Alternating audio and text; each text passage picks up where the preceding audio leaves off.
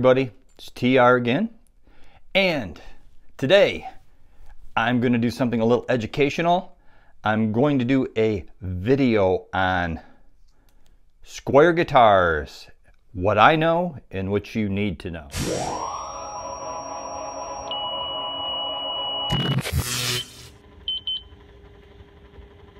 Okay, so I'm not a complete expert. Probably not even a sort of expert. Well, maybe I am a sort of expert. I bought a lot of guitars. I have a lot of guitars. And I've learned things. And I would like to share what I've learned. And one of the big things I've learned is all Squier guitars are not created equal. There's a wide range of quality. Some are really good. Some are pretty poor. What you need to know is what's the right one for you. And I'm going to try and help with that today. Currently, what I believe is available out there, although with all this COVID and things, supplies for stuff, it's hard to say what's actually out there, but what I believe is out there now, you'll have your Bullet, which is your entry level, and they're generally pretty poor. They're very inexpensive, but they're not great guitars. Exception to every rule. I happen to be playing a Bullet, and this one is a great guitar. I'll get to that. Next would be your Affinity series, which they're better. They have better features. They're still nowhere near like on par with some made in Mexico Strat, but which would be a real Fender, but they're better. There used to be the Standard series, and I don't know if they're even still making the Standard series, to be honest, because I haven't found any for sale online, so they may not be. Then you get to the ones that are pretty good, actually really good. You get the Vintage Modified, which I've owned one of, and they're very good. My current Vintage Modified is in pieces right now. I'm actually have a actual Fender neck on the body from it. That's how good it was. Same specs as the Mexi bodies. Okay, Bullets and Affinities, the bodies are thinner. They're not only made with lesser quality woods, but the bodies are thinner. Once you get up to the Vintage Modified, and then the Classic Vibe, which is the top of the heap ones right now, the specs are pretty much all the same. Some of the cheaper ones, I have been told, like the Bullets, may have thinner nut width, thinner neck. I've heard them referred to as toy guitars. Not so much with the Vintage Modified and the Classic Vibe. They will give you the right specs. They'll be a full-size guitar in every way. The Affinities I can't speak to. I don't own one. And the reason I haven't owned one is because they're not as good a quality. So then you ask, why are you sitting here playing a Bullet? Well, this particular Bullet isn't your average Bullet. There's no rules. This Bullet was made in Indonesia. The really cheap Bullets are made in China. There's a pretty good giveaway right there. Look at the back of the headstock and see where it says it's made. Because if it's made in China, I say don't buy unless. And it's a big unless, because the Classic Vibe, which are now the top of the heap, are made in China. They were making an actual real Fender guitar in China. Yes, they were, believe it or not. It's called the Modern Player. I never cared for them. You could spot them right off because the maple on the neck had this orangish tint to it. And I just never cared for them, but they were very affordable. You'd be looking and you'd be like, that's a real Fender, and that's only around $400. Coincidentally, the Classic Vibes are around $400. I'm thinking they're the same guitars. They just now say Squier. I think Fender smartened up and said we better not put Fender on the headstock on this guitar anymore. Anyways, back to my point.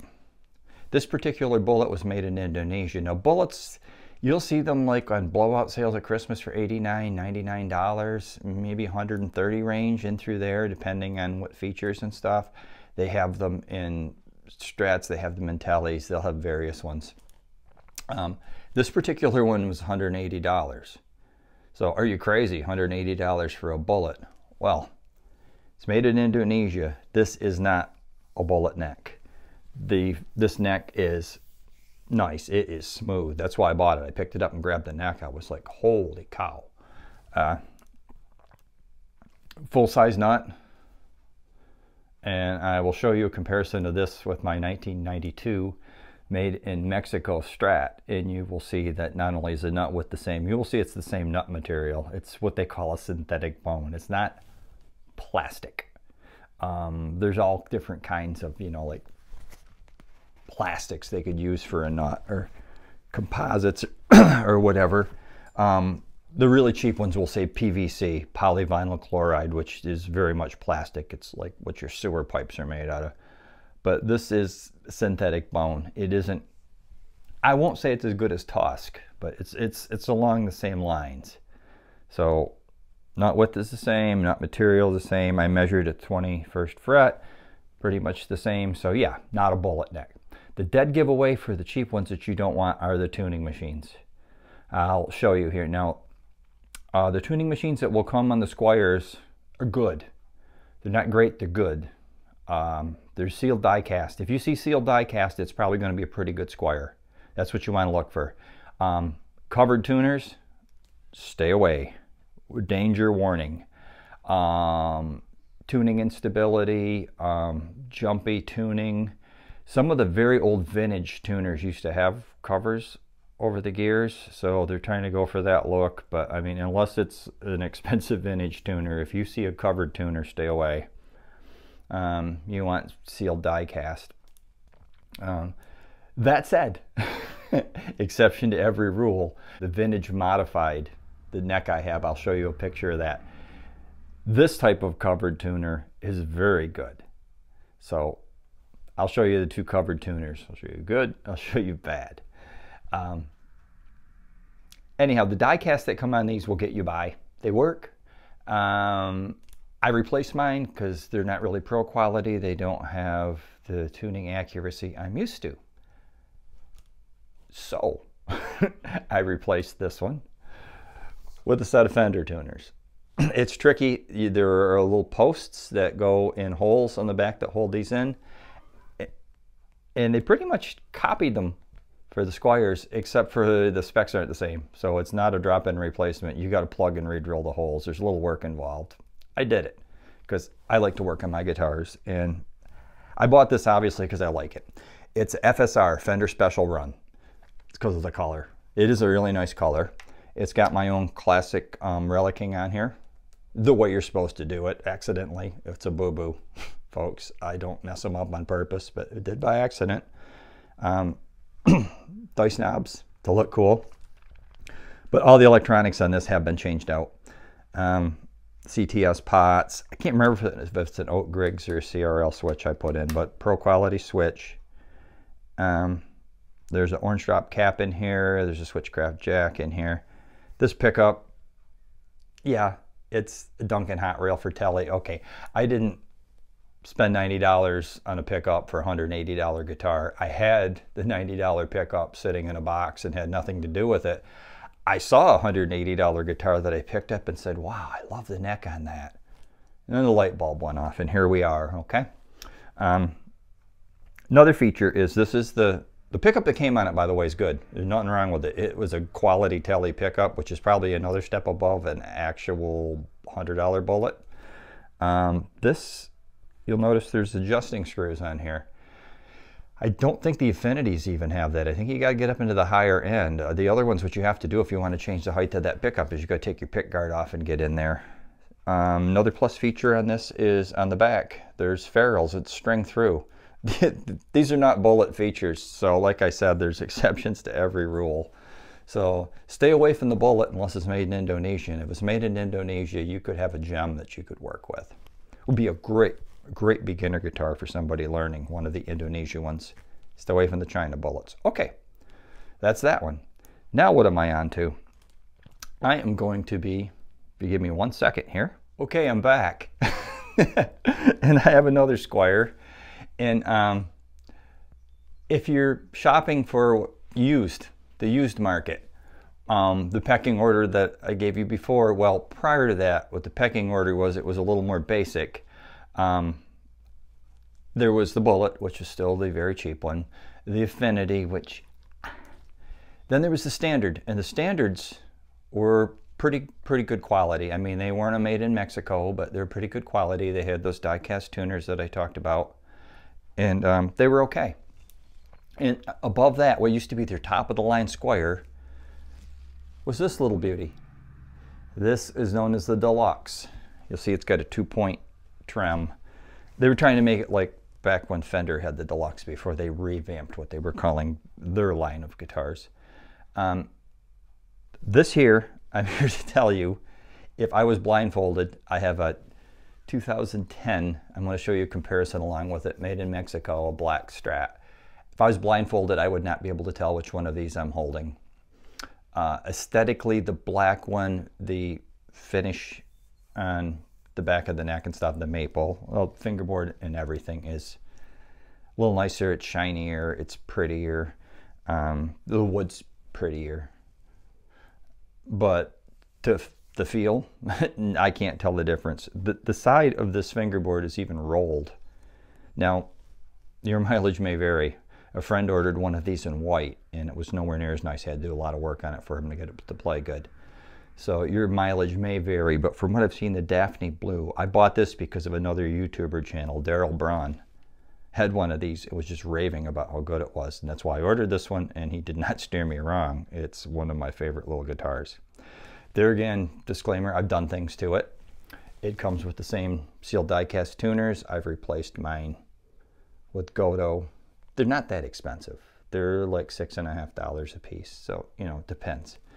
They don't have the 2 pins. There's a screw. I had to drill extra holes for that. And I also have replaced the electronics, because that's what I do. But as is, there was nothing wrong with it. These came with Duncan Design pickups. They sounded fine. Like I said, the neck and the fretwork was flawless. There has been no leveling or dressing on this. It's playing as it came. Same with the Bullet. I was just playing. It didn't touch the frets, which is an important thing on an entry-level guitar. Because if it's for somebody that's a beginner and just learning, you know, oh, I'm just learning to play guitar, I think I will do a fret level and dress. Yeah, that's not going to happen. It's kind of an advanced thing. So if you did find one of these, I would suggest buy it.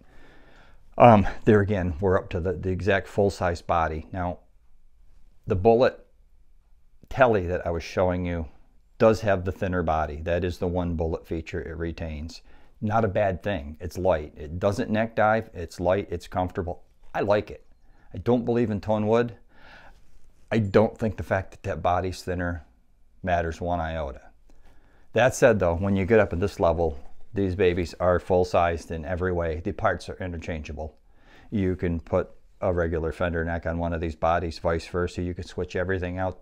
They got to the point now where the screw holes are even in the same place. God bless CNC machines, right? So.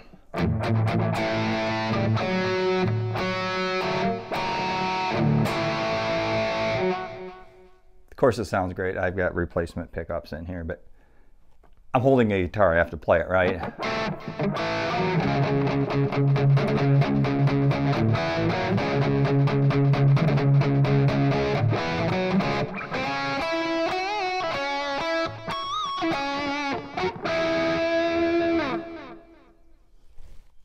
So then again, my point is, Squiers aren't all the same. You can't go by any rules that Bullets suck, because if you get the Indonesian ones, they don't. You can't go by rules anyone made in China sucks, because currently the classic Vibe ones are made in China, and they're the top of the line, and they used to be labeled Fender Modern Player. So I guess you can't just pigeonhole them. You got to look at them all. A lot of these are great guitars, and a lot of them are poor guitars. And you will find the rule does hold true. You get what you pay for.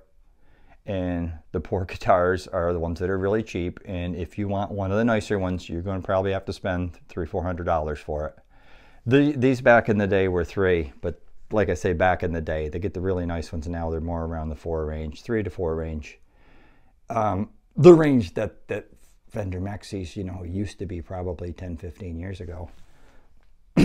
So anyways, that's it. I hope I cleared a few things up for some people that are shopping. Hopefully I didn't make it more confusing. Down below, I'll answer any questions. You know, I have no problems with that.